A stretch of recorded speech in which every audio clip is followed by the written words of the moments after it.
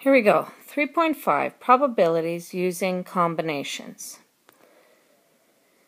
You can sometimes use combinations or Pascal's triangle to determine probabilities.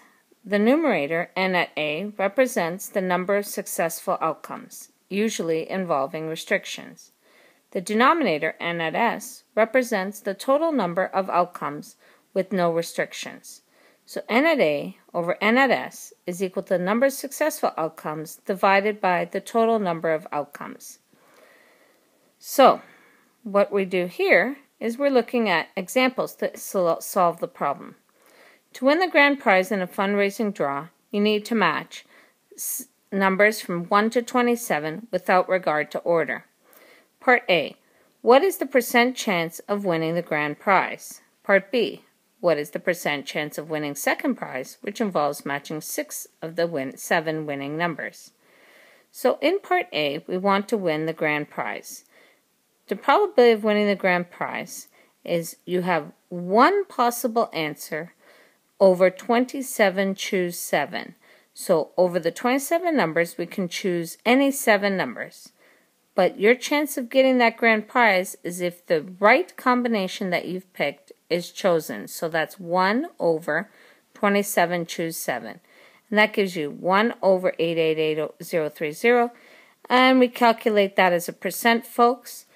When we write the calculator number down, just use the entire calculator number. Now, Part B is, what is the percent chance of winning second prize, which involves matching 6 of the 7 winning numbers. To win second, that means that you would have to actually have, from the 7 winning numbers, we've chosen 6 of them, and we have 1 extra number from the remaining 20 that are left over. So 7 choose 6 times 20 choose 1 over 27 choose 7. Once we calculate all of this, I want you to understand now how the 1 came about. That came about by saying we have 7 numbers, we choose the 7 numbers we want, and from the remaining 20 we choose 0. That's where the 1 came from in the previous question.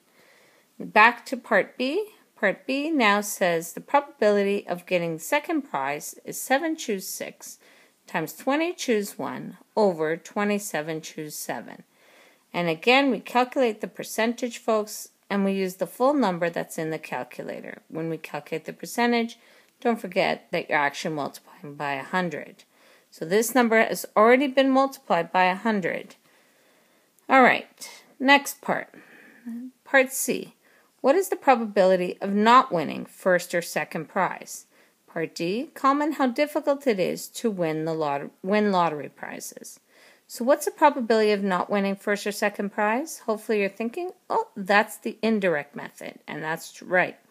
The probability of not getting first or second is taking 100% minus first place and minus second place, and so that will give us 887 over 889, 887,889 over 888030, which is equal to literally almost 100%, folks.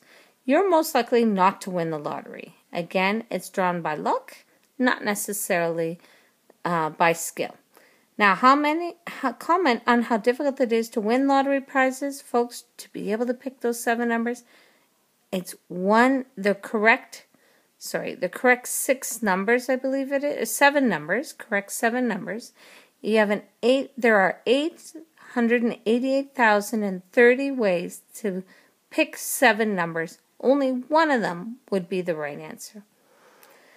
Now, so you're probably not getting first or second. You're most likely not to get first or second based on that percentages. Okay, moving on. Open-ended answers, folks, it's really entirely up to you. Next part, example 2. A teacher uses a random. Now this is a lot of information, folks, so I'm just going to take this back a second so that you have the information you need. There we go. A teacher uses a random name generator to select 6 students to present their projects.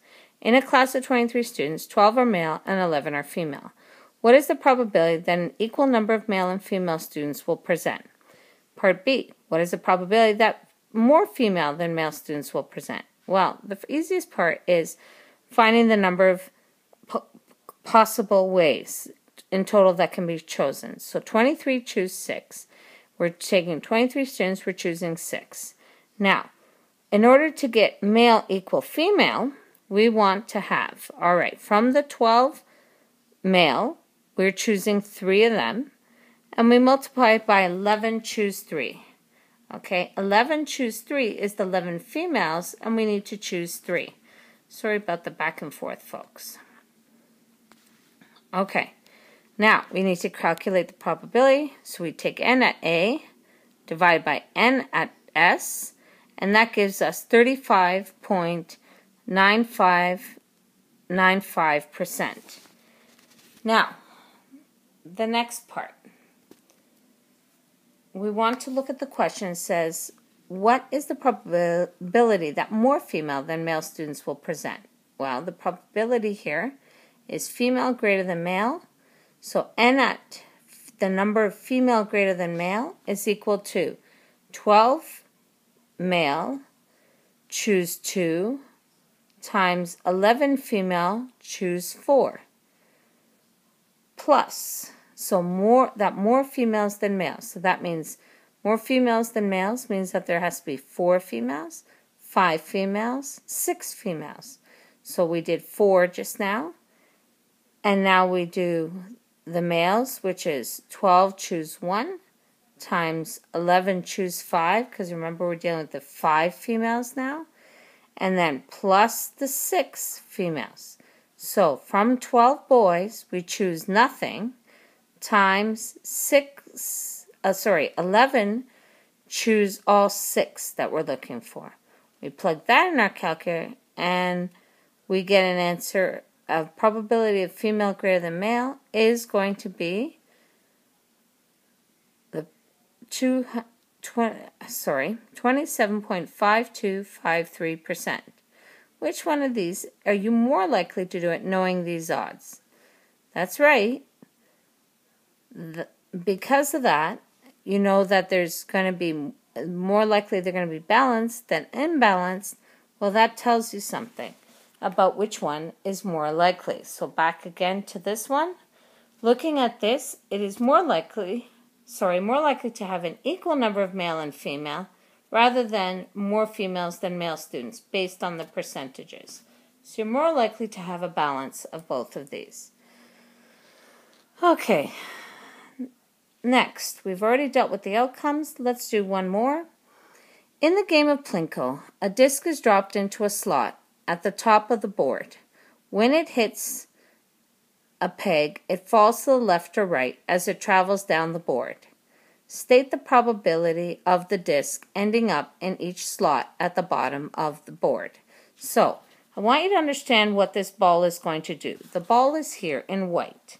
This ball is going to fall down, hit this, have chances to go on either side, and continue down. So it's almost like the idea that as soon as it hits something, it's like it's the top of the Pascal's triangle. There's one way it can hit that coming from the top.